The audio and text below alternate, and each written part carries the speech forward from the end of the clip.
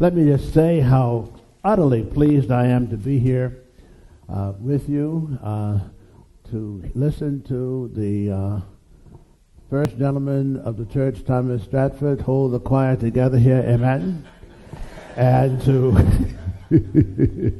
and to see the live streaming where everything that's being done here in this part of God's creation in Brentwood, Maryland, is going out to many other states, even as far as the West Coast.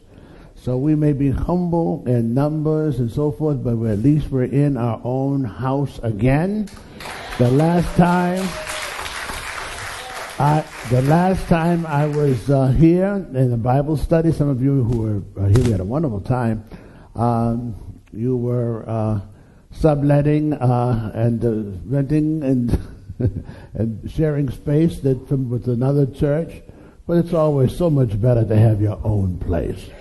And so when I came in today, I was just so impressed because I was informed that this wasn't contracted out, but this temple was actually renovated by the members themselves. And I say, what a wonderful, beautiful job that you have done.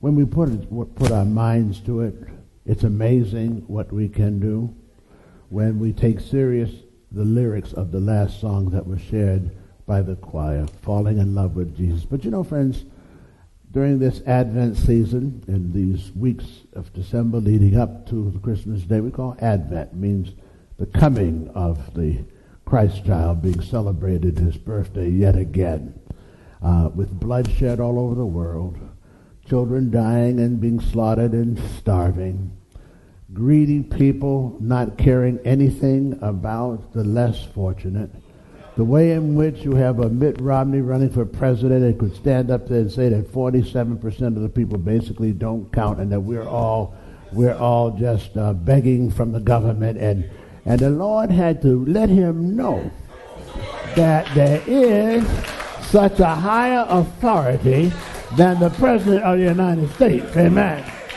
So I tell you, I was a little nervous there for a while because I didn't know whether the Lord was going to rebuke this country for being so greedy and selfish and all other kind of problems. But when I went in over in Maryland to cast my battle, I said, Lord, please, don't abandon us now. Now, let's face it, I don't like it that Barack Obama feels he's so locked into this presidency he can't even mention the poor. See, we got the brother now you don't have to get reelected again. So I do want to hear something about the poor, something about the jobless, and something about black people. You know, now we've carried it for four years now. But with so many of our young people in the prisons and the detention centers and the bloodshed on it, and then our president seems to be muzzled, he can't say nothing. Now you know, that's got to change because there's no excuse for it now. So I wonder if you can help out the gay people and the old people and the Jewish people, why can't you help out the black people? See, so that's what I need to know, because I told even the AME bishop, if we have to go downtown and if we have to have a quiet vigil in front of the White House, just with candles, you don't need to make any kind of noise, just stand there. And if anybody asks us what we're doing on this, we're just here to remind Barack and Michelle that we are black people, and we don't hear very much coming from our black brother. Amen. Now, he's had 4 years to placate the white folks, but now we are here. We want a little bit more than a symbol. Ain't enough now. Can't put food on your table. Okay, let me get to my message. I'm sorry, but I had to get these preliminary remarks out. You can tell that I feel a sense of being at home with Pastor Stratford, and Stephanie has just been doing such a marvelous job, and your support of her has been just admirable indeed. For so long, women have really led the church in numbers and in their prayers and in their gifts. Women have. And men have taken the credit, but the women have done the work. But we haven't really allowed for the affirmation of the females in ministry as we certainly should be doing. And so I am happy that non-denominational fellowships, going back to the original Greek name, Ekklesia, the church itself, is now going back to the time in the very beginning. People don't realize this in the first century, when there were a number of women pastors who are heads of churches. I talk about this in chapter 8 of Troubling Biblical Waters. How the fact is, and the church, unfortunately, for very conservative reasons, began to suppress women, and that's a long story we'll have a chance to talk about. So we are now seeing the resurgence of the resurgence of women, and not coming to with a new word, but just a new kind of leadership, and reminding the men, like we must remind as a people, Barack Obama, the president, that of certain basic things which cannot be acknowledged any longer. I'm sick and tired of the women not getting proper credit for their role in keeping the church alive.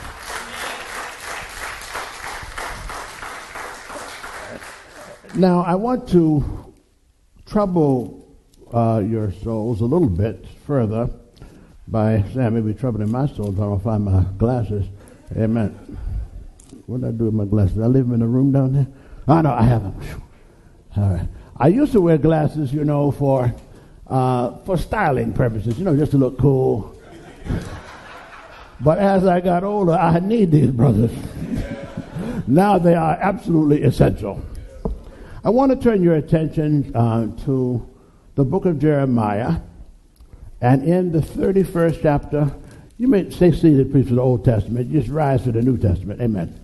But here, in the book of Jeremiah 31, verse 15 through 17, there occurs a passage that Matthew's gospel, and our dominant text for this morning is going to be Matthew chapter 2, verses 13 to 18. It's an episode in the infancy narrative of Jesus as recorded by the Gospel of Matthew, the first book of the New Testament.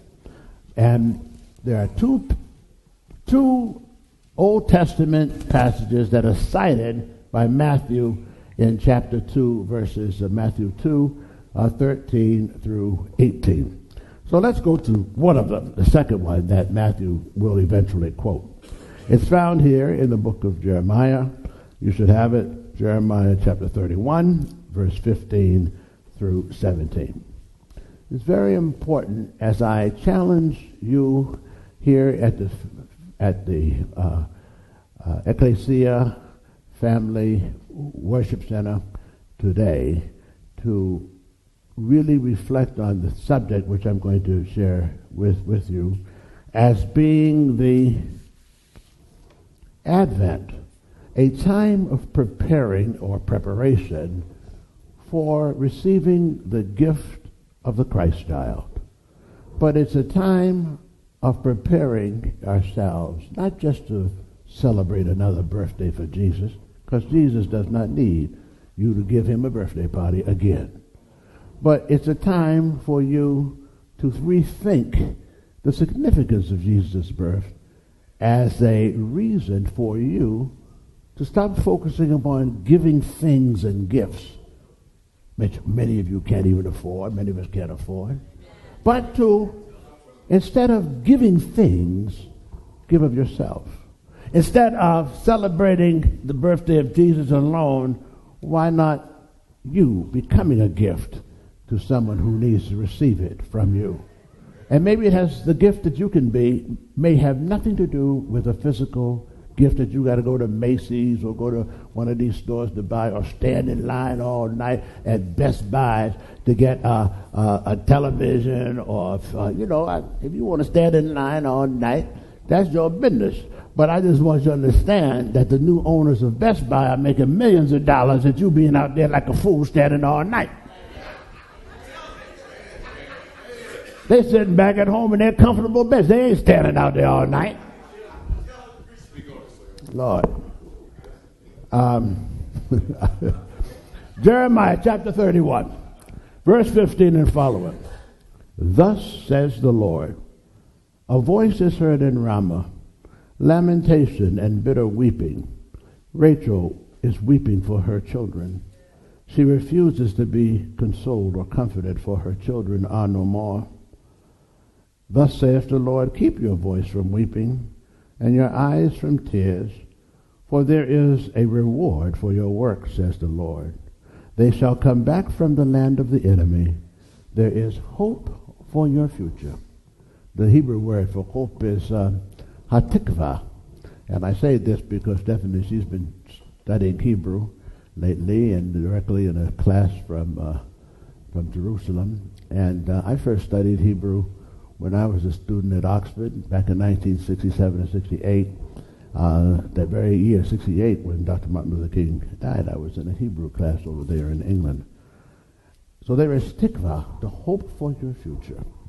And says the Lord, and your children shall come back to their own country.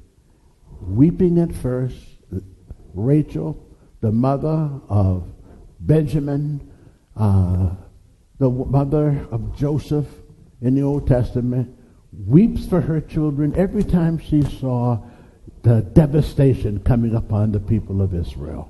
Every time that they saw them being carried off into slavery in Babylon, Rachel symbolically was weeping as the mother of Israel, the mother of both Benjamin and Joseph, the mother of those of her own people who now are being destroyed by the enemy.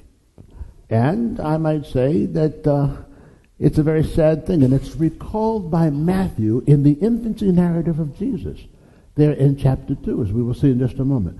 And yet it's followed that by the refrain in verse 16, thus saith the Lord, keep your voice from weeping and your eyes from tears, for there is reward for your work. So in other words, beyond the weeping, weep for a while if we hurt, but don't stay weeping. You got to clean your face up and get yourself together and get to work. See, you can cry for a little while. My mother used to give us beatings. I mean, back in the old days, I thought she kind of beat us a little bit too much.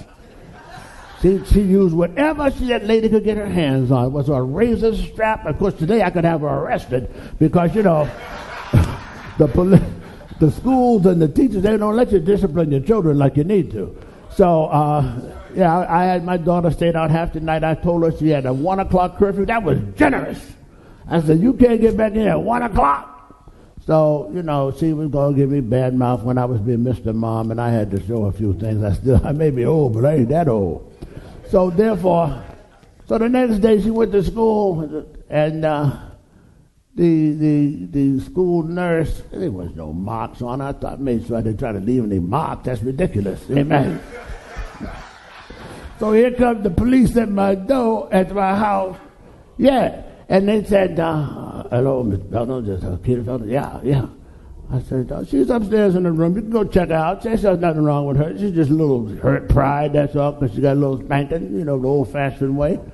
I said, what's going up there? But prior to the police coming, I first went up to see my daughter. When I saw the car pulling up, I said, well, that's probably who they are. I said, I want you to tell, your mother gave you to me to raise because you gave her such a fit up there in Chicago, so she sent you to me.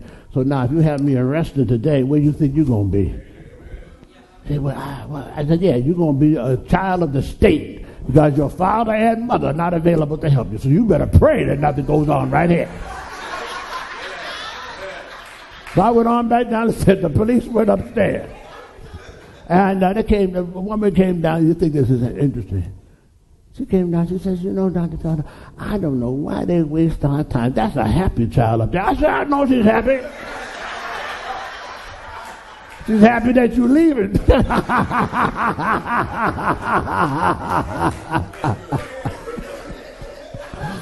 So the police lady was leaving, and I said to her, no, she said, I don't know why they're wasting our time like that. So wait, before you leave? She said, yes, sir.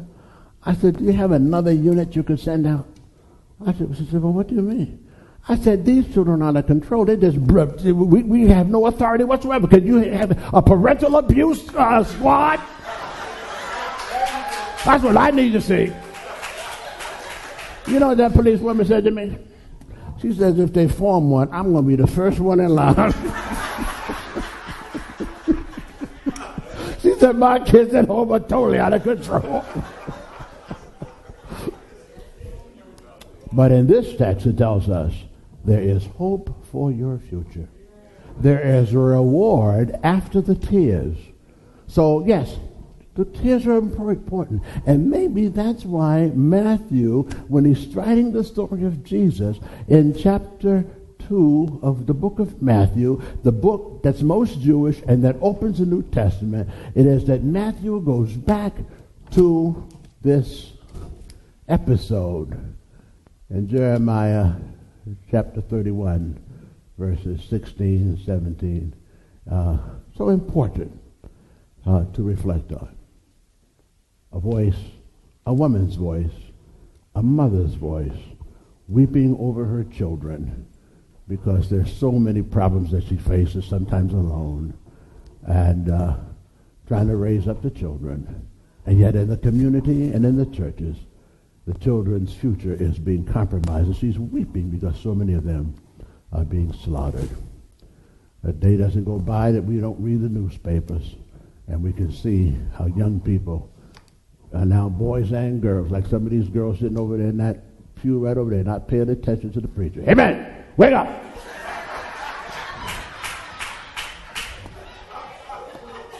I'm trying to express concern about you, and you back there gossiping and whatnot. Not paying attention, and you are being offered a reward for your future if you get to work. We must do the work of Christmas, and then the work of Christmas is not just about buying gifts. The work of Christmas is re-examining and preparing yourself. Just last night I was going home from my office after working on this sermon. I was driving home, and I listened to the Christmas music on the radio, and I was so pleased to see there the Christmas, to hear all these tunes, and I noticed how I was beginning to feel more in the Christmas spirit, so to speak. You know, I was feeling good spot. But I said to myself, isn't it strange that they play these songs once a year at Christmas time, and I am now having this good feeling of spirit of Christmas. I said, why can't we do this more often? Why can't we have Christmas in July of spirit, not of material possessions? Why can't we have the Christmas spirit all year round? Like Black History Month should be all year round. But it shouldn't be. If we fall in love with Jesus, unfortunately, too many of us will sing the song and fall out of love the minute we leave the church. See, in other words, it's not enough to fall in love with Jesus, but it's to stay by his side. It's to fall in love so you stay in love. Amen. See, that's the nice part about it. And that's where many of us have our troubles. If you become, it's like Christmas, as I'll say here. Christmas. You know, the Mass in Christmas really refer to the Catholic Church's tradition of the Holy Mass that was done at Christmas. But in Spanish, if you do a little sleight of hand, you could say, well, in Spanish, the word Mass means what? All right. So then Christ means what? Christ. So more Christ in us. So Christmas means more Christ in us. Following in love is not enough. We got to stay in love in such a way that the Spirit of Jesus Christ informs how we become the gift to others. There's nothing more powerful than becoming a human gift to somebody in need. Somebody who needs to hear a healing word. Somebody who's been down and depressed, even thinking about suicide. Someone who's been a victim of too much yelling at the household. Oh, I'm going to tell it here now today. We still yell, leave church and go home and yell at each other. The spirit is gone. The sense of pride that we should have is gone, and we tend to hold grudges, and we tend to want too much revenge. All of the things that would take away the spirit of Christmas reigning in our hearts. And if more of us could begin to live that spirit more than just during the days of Christmas. I'm not talking about my wife. I'm not buying anything this Christmas for you. And she told me, honey, that's nice because I sure ain't buying nothing for you. I said, that's good because why don't we this Christmas, let's be more of a gift to one another. Let's take the money and let's just spend it going on a little place, and that's what we've already got it set up. Nice little vacation. That's going to be our Christmas together.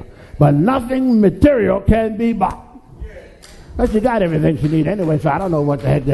One Christmas I wasted all that money. I bought a baby grand piano trying to impress her.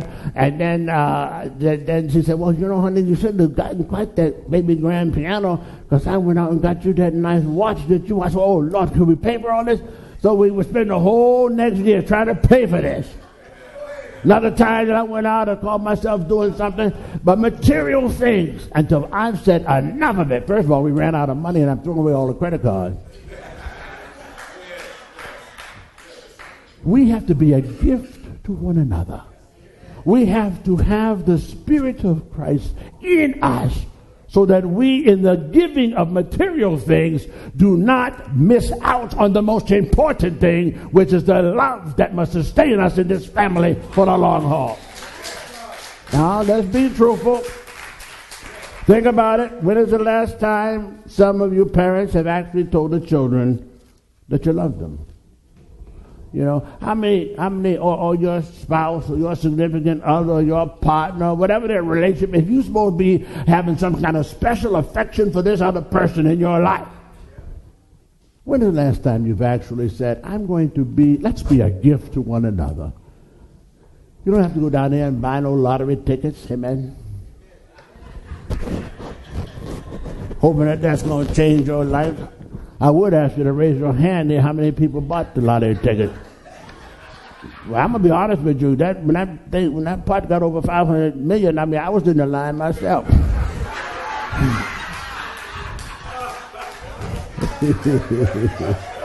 Yeah. Last night, some of you are not aware of this, last night at sundown, the season for Jewish people, the season of Hanukkah, the festival of Hanukkah began. And you can hear some of them say, Happy Hanukkah. Well, Hanukkah represents that time. It's referred to in the Gospel of John, chapter 10, as the festival of dedication, the Jewish festival of dedication. That's a time when, in the time of what we call the Maccabean Revolt, about 164 BC, when the Syrians, called the Seleucids, and they had a crazy king like Hafez-Assad right now over there in Syria about to drop all these bombs on them. I don't know what happens to people when they get in power like that. Now, just rather than lose, or as he's losing, he wants to unleash all of this, maybe all of these chemical weapons on his own people. Can you believe that? Well, this happened before because Antiochus IV Epiphanes, when he had this ability to take over the city of Jerusalem, he then, in a very arrogant way, went in the Holy of Holies, called the Kadosh HaKodoshim, the most sacred place in the sanctuary, is where the king Antiochus IV Epiphanes, a crazed individual with power, and wanted to desecrate the temple. Not realizing that if it's the Holy of Holies, you don't go in there with a corrupt mind. Because whether you believe in God or not, that doesn't mean that God's presence is not there. So that you can think you're going in there as a king, as I said before, or a president or whatever, but there is a higher authority that has been here since human beings have started this journey on earth. And if you're not careful, then you will find out the hard way that the Holy of Holies is not to be desecrated. And shortly thereafter, of course, Antiochus IV Epiphanes was thrown from his throne, was thrown out, and the temple was purified by the Jews. The priests came back into the temple. They took the Olympian Zeus, the statue of the Olympian Greek god Zeus, and they took it out, and they reestablished the Ark of the Covenant in the Holy of Holies. And right before the mercy seat, where on Yom Kippur, the Day of Atonement, that's where the prayers of the people are to be given. Well, I say that because last night at sundown began the Jewish festival of Hanukkah. You say, Happy Hanukkah. That means rededicate. So this is a season of Advent. It's a time of rededication. For the Jews, rededication, because this was a time when the temple was reconsecrated and restored to its purity. The sacred space that was devoted to the Lord was now established in the temple, reestablished. And we should have reestablished in our own temples of our bodies and spirits the same rededication, not just of material gifts in a capitalistic society. We're just making the rich people richer, and they're laughing at you sitting in front of your little flat screen TV. Well, again, I got to be honest. I got 2, 3 of them in my house as well. Amen. But it's part of the culture. And if you're not careful, you begin to get caught up in this culture, and so then you too start acting like the enemy yourself. Because the only thing that matters is the things. But this Christmas, we are challenging you in this Sunday of Advent to rededicate yourself, not to things, but to rededicate yourself to becoming a gift yourself. That you can become a gift as you celebrate the birthday of Jesus this year.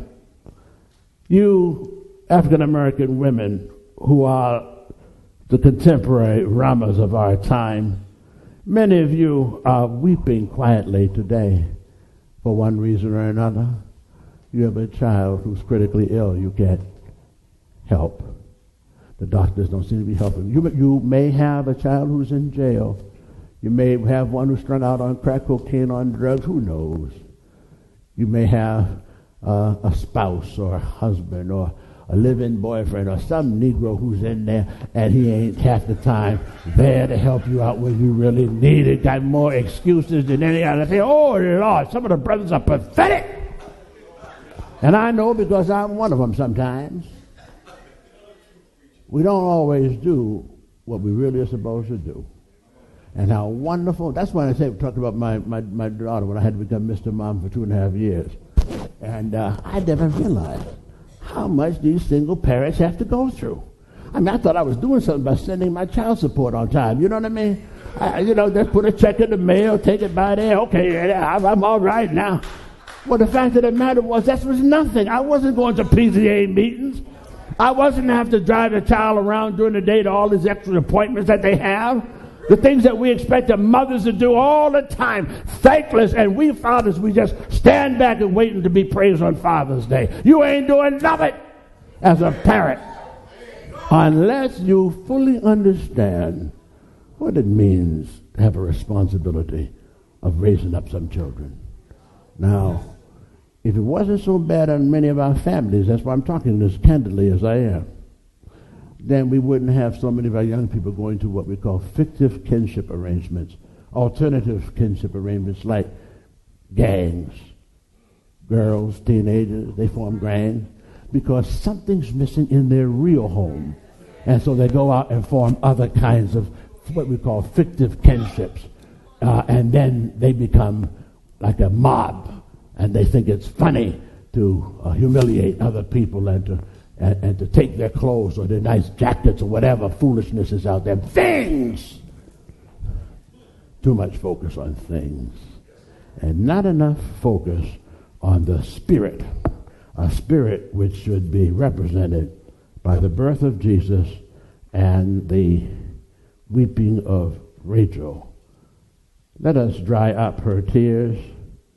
Let us watch the self-destruction and the abuse that takes so many forms, as I've mentioned, in our various households. We need to look at all of the things in our ego that stand in our way, that hinder our growth, that hinder our walk with the Lord. We want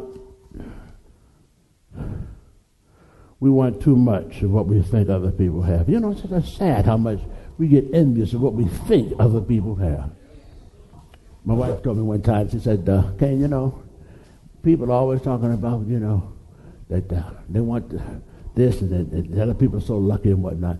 If you only knew the problems that other people have. She says what they should do is to take all of the problems, ask all these people that they think are doing so well, and take all of those people and to write down all the problems that they have in their life and put it in a bag. And then you collect all of those little pieces of paper and put it in, and then you put your problems in, you put your paper in there. And she said, but leave your paper with a star on it so you can find it when you need to, if you need to. And then she said, take the bags right out. And she says, and stop pulling out those other slips of paper for other people's problems. You don't know what problems people have that you think are doing so well. You don't even know if they're paying their bills. You don't even, they got the show, but you don't know what's behind all of that show. So you don't know what kind of illnesses are going on in their body. And you are envying this, that, and the other, and they may not even be around in 2 weeks because they have had a terminal illness that you didn't know about. You better be thankful that you have your own little problem. And stop having these pity parties and celebrate the goodness of the Lord for giving you relatively minor problems. You think you got problems? You don't have any problems. Do an inventory of other people sitting around. Then you'll really be thankful that just yesterday, the woman who was president at the college that my wife worked as one of the provosts, she was in the legislature down in Alabama. She's a millionaire, married, got a name on buildings and everything else. But nothing could save her. She died yesterday. She hadn't even turned 70 because we didn't know it, but she was all torn up inside, living that ruthless high life. Eventually it's going to catch up with you. And so you got to be careful. I don't want my name on any buildings. I want my name on a crown that the Lord will reserve for me. So the thing is, friends, this Christmas, we have to look at not giving material things, most of which we can't afford. We got to put them on credit cards. I can only say that because it made me give up my credit cards. I just spent too much. I just couldn't afford it all. Amen. I had to file Chapter 13 bankruptcy. It wasn't my own recklessness. I had people in my family who were going to help me spend it. I didn't know they were helping me spend it. And I'm just being real. See, I'm just letting you see that it is not, you think you got it under control, and you don't know that people in your own house are selling you down the river.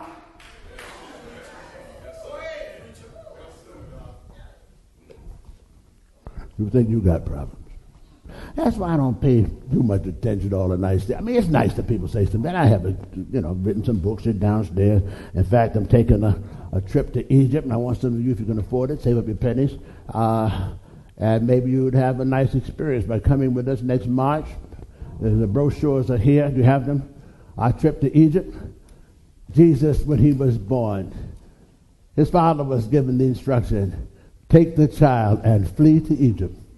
And then there in Matthew 2:15, there is the Old Testament fulfillment citation out of Hosea 11:1, quoted from there. For this was to fulfill the scripture, out of Egypt I have called my child.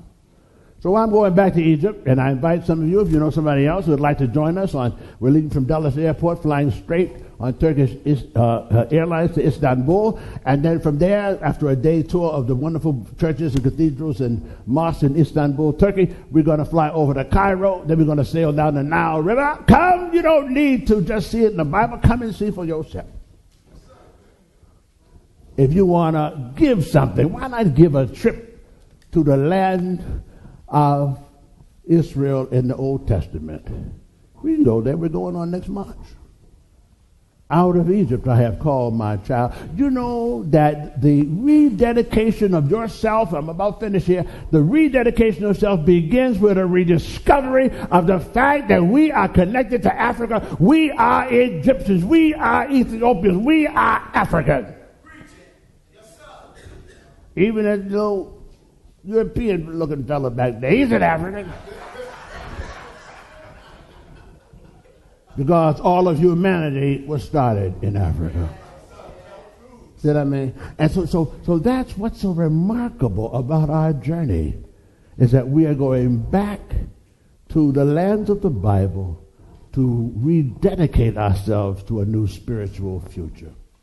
And every single one of you, young or old today, can recalibrate your relationship with the Lord with a sense of recognizing that in 2012, 12, an important biblical number, that in 2012, this Christmas, you're going to give less material things and give more spiritual things. Give more, no, don't recognize, maybe there's someone in your family, that an elderly person or a shut-in person that just needs to see your face because you haven't called up a long time. Maybe there's someone in your family that just needs something, has nothing to do with money. They just need you to give them a hug sometimes. Why not show the love of Christmas if you say that you've fallen in love with Jesus? Most people, they don't fall into love. They fall into lust. Amen. And they call it love. No. We're talking about genuine spiritual love. An agape, a love that is unmerited. A love that you show a person when they don't even seem to deserve it. But yet it's a love that you give them because you see in them a coming hope for their future that they don't even see. That's what I'm talking about. Why not become the gift that we all really need and want this Christmas? And so there is a interesting way to put this. You know, when Jesus was born in very humble circumstances, born in a stable where they keep horses, laying on a bed of straw in a manger. How much humble can you be? There was no room for him in the hotel. And that's how the story goes. But yet kings from the east, 3 kings came to find where is this new king, a different king who is now born in our midst. We've heard, we've seen the star, and now we've come to find him. Well, there he is in the manger. That little king? Yes, that's the one who has a great future. There's some young people right here, maybe this morning or today, who have a great future, but you wouldn't really know it. But if we as a church and we as parents really believe in this child, girl or boy, they could be yakking and gossiping back there on that little children's row. I'm going to come back there and get them. All they want, but there is hope for their future if we can show them God's love as the church, because we then become the giver. Now, many of us, insignificant. We think we've over the hill, God's finished with us. Let me just say, God can take the most insignificant individual and before they know it, do something very significant with them. Listen to this. He grew up, talking about Jesus, he was born in a stable, bed of straw. He grew up in an obscure village, the child of a peasant woman. He worked in a carpenter's shop until he was 30. And then for 3 years he was an itinerant preacher. He never owned a home. He never had a family, really. He never went to college. He never traveled more than 200 miles from where he was born. He didn't do any of the things usually associated with greatness. He had no credentials except his own himself. While he was a young man, the tide of public opinion turned against him. His friends all ran away. His disciples abandoned him. He was turned over to his enemies. He went through the mockery of a trial. He was nailed to a cross between 2 thieves, and while he was dying, his executioners gambled for the only object of property that he had, and that was his coat. When he was dead, he was laid in a borrowed grave through a pity of a friend. By all standards, he was very insignificant. Yet 2,000 years have come and gone, and all armies that ever marched, and all of the navies that ever sailed, and all of the governments and parliaments that ever sat, and all the kings that ever reigned, put them all together, they have not affected the life of men and women on this earth as much as this one solitary individual whose birthday we are soon to celebrate yet again. Jesus Christ, the Lord and Savior of this unredeemed world. He was insignificant by all human standards. But isn't it interesting? We have forgotten the name of all of these kings and queens and Caesars and huge millionaires and billionaires. They don't mean anything. But the name of Jesus Christ is a name above all names, because we, the church, are celebrating it even here at this wonderful Ekklesia worship center, family life and worship center. Oh, you're a small, insignificant group, aren't you? You don't have a big cathedral. You got to play your music in these creative, alternative ways, but it sounds pretty good to me downstairs. You're doing some live streaming here. You're way ahead of your time. Thanks be to God for this ministry, and thanks be to God to all of you who have invested yourselves in it. I'll be downstairs with our book table if you can, but thank you for this invitation. And I am just happy to be a colleague with one of my former students. She said to me, you know, that one of the reasons I didn't graduate, Dr. Felder. I said, will you please hush your mouth? Not only did you graduate, you have graduated well beyond what we offer at the school. Amen.